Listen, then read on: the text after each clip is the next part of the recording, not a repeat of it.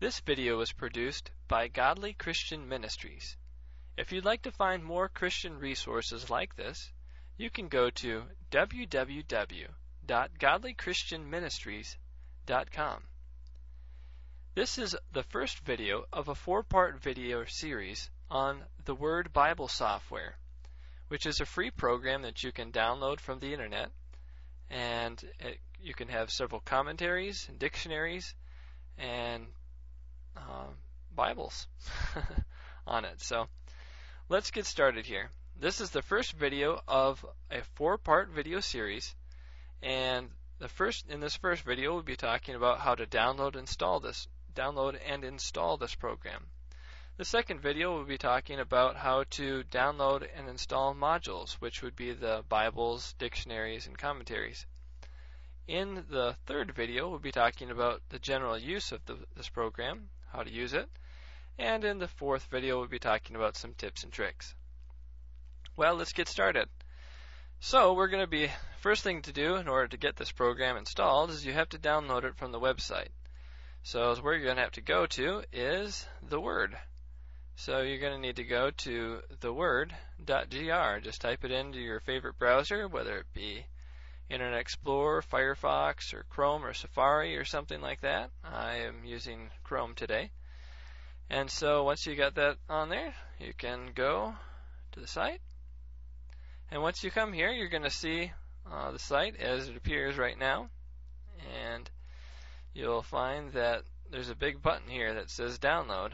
That's the button that you're going to need to click in order to download it. Alright, but some other little quick things here. Over in this little section here, you're going to find some news and updates information. We'll talk about when new modules come out for the software. And also we'll give you some information on when a new version of the program comes out. So anyway, let's come over to the downloads page and let's go to theWord.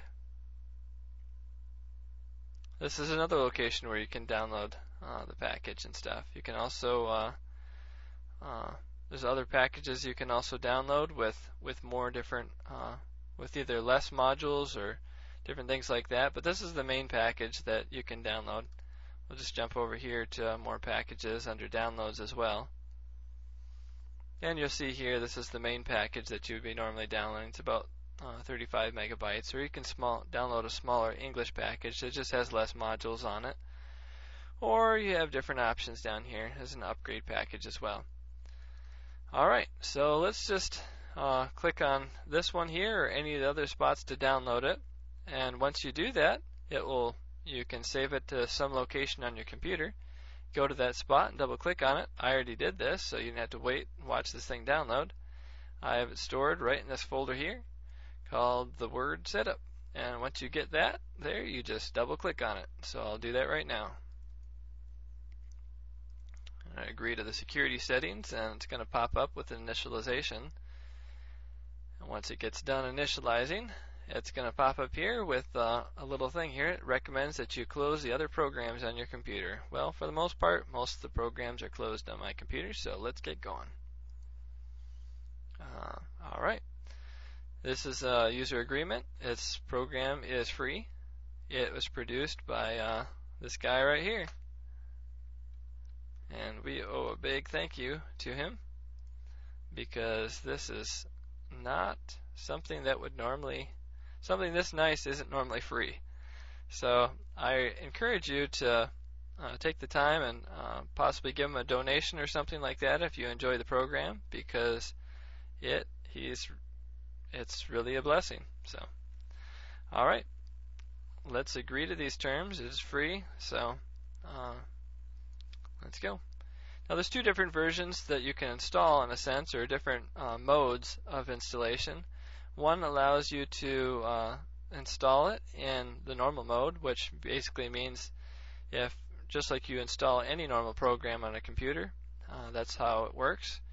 Or this is this compact mode, which is really kind of neat. You can install this program on a flash drive or just any location on your computer, and then you can unplug that flash drive or copy that folder onto another computer somehow and it will work just fine, just like where you left off. So for instance, if we click here and click that we want to install it on a flash drive and stuff like that, then we can install the whole package on there and then unplug our flash drive from our computer and go to somebody else's computer, plug it in and open it up, and it will be just like we left off from when we were on our computer here. So alright, but for this purposes we're just going to go do the normal mode. So, but this is very handy. In fact, I have it installed that way on my computer so I can give it to other people more easily. Click next, and then you'll be given some options here of different add-on modules. If you want to install these, then you can do that right there. You're going to see here that the space required is 114.4 megabytes. So if you're limited on space, you might have to decrease some of these guys here, and you'll see that it actually decreases the different amount of space it's going to require. But I encourage you, get some more space if you don't have enough space, because the resources that are available through this are quite amazing. So, alright, let's do next. And then this is the location where it's going to be installing the program here. That's fine. Alright, it's going to install the main package here right now. And once it gets done installing the main package, it will start installing the different little module add-ons that were there as well. There it goes. Now it's installing the modules. It's almost done. Okay. Now if you did the compact mode, it might not run the program right off the bat, but if you do, just go to your startup folder and find it in there like you normally would find another program. That would be down over here, and it will be under all your programs. It'll be down here by theWord now. You can start it up there, but because I didn't install it in compact mode, I can just click finish.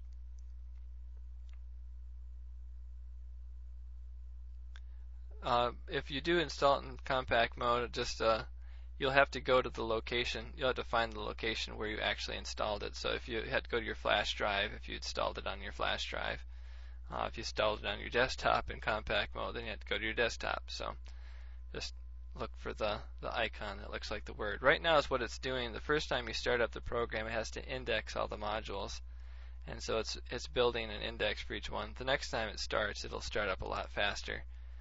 When you first get to the program here, you're going to see this little welcome window that was just recently added onto the software. I don't know, in upcoming versions, this may look different, or there might be other things you see, but that's initially how you install the program and where you get it from.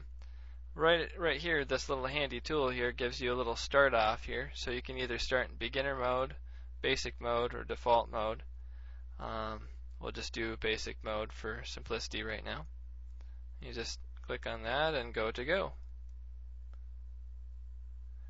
And the layout has been applied. Click OK, and we have it installed on our computer. So this is a basic rundown of how to install theWord on a computer and how to download it from the internet. So I hope you enjoyed this, and the following videos will be talking about how to add modules on and how to use this program and some tips and tricks. So, alright.